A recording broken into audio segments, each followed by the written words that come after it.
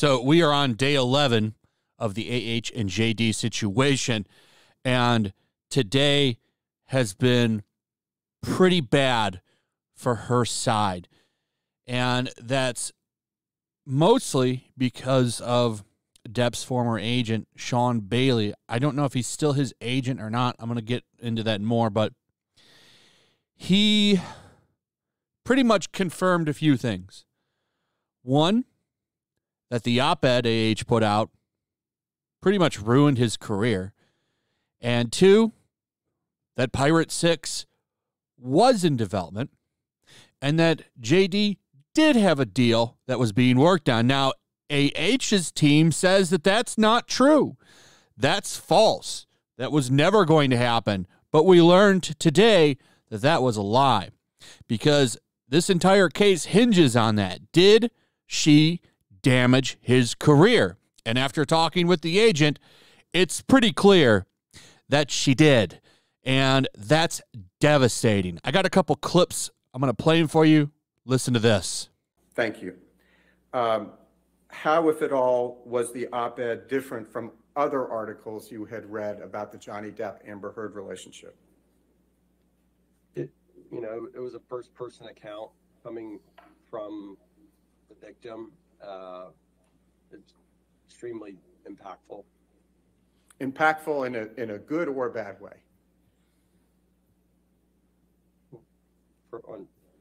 With respect to Johnny, it was catastrophic because it was coming from a first-person account. It was not from a journalist. It was not from someone observing.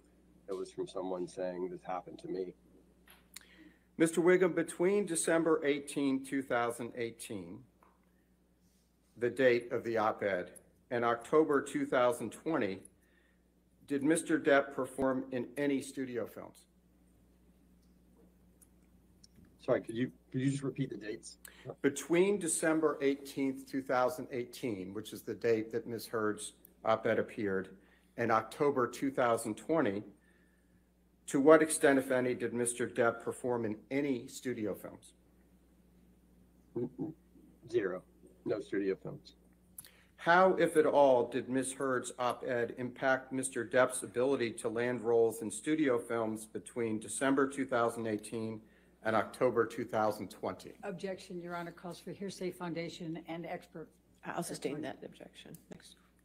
Are you near the end, Mr. Chu? I just want to make sure because it's I coming am, up on our morning break. Okay. I Go. have probably 5 minutes. Okay, that's good. Go ahead. What effect, if any, did the op-ed have on the release of Minamata, the indie film you mentioned earlier? Objection, Your Honor, calls for hearsay, speculation. He worked on you want to approach for a Sure. moment? Yes, Your Honor. They do not like this.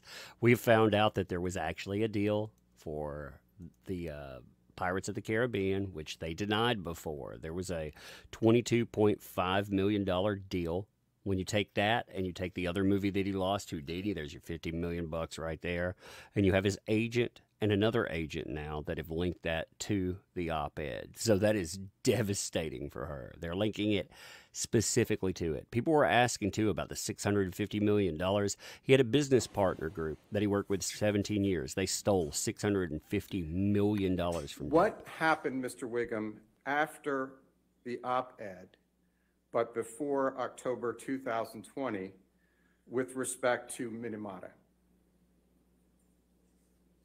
So the op-ed came out in December, and it was right as we were going on Christmas break, and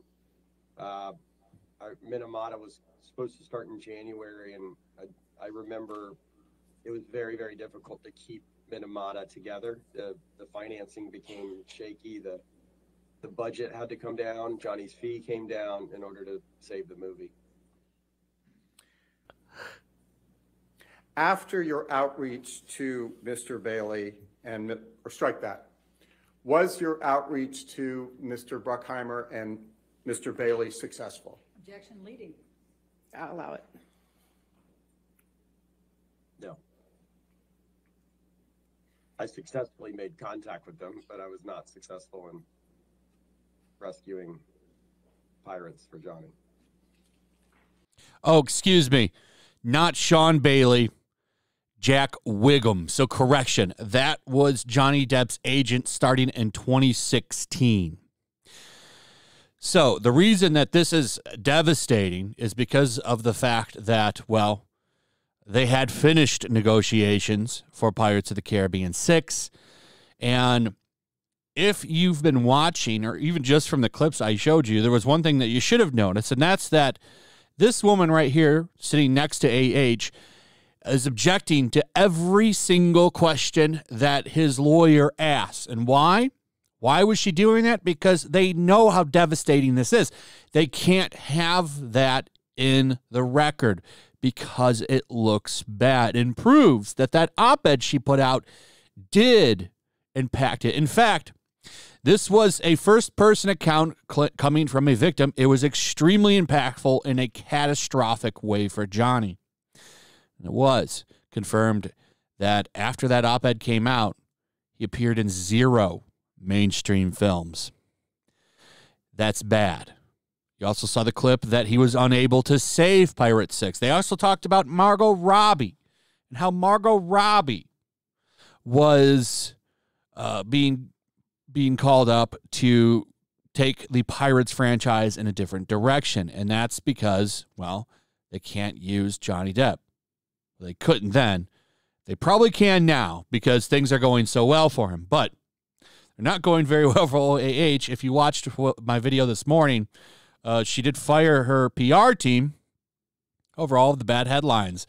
And it's not going to get any better. Now, it will slightly when she takes the stand, which could happen today, the way they're going through witnesses. The rumor was today she was supposed to take the stand. Now, I don't know if that's going to happen. It could happen tomorrow. It could happen Wednesday, but I believe it's going to happen this week. I will update you as soon as it does happen because it's going to be very interesting testimony. So, I don't know how they recover from this witness. This is a good witness to kind of wrap things up for his side of the case.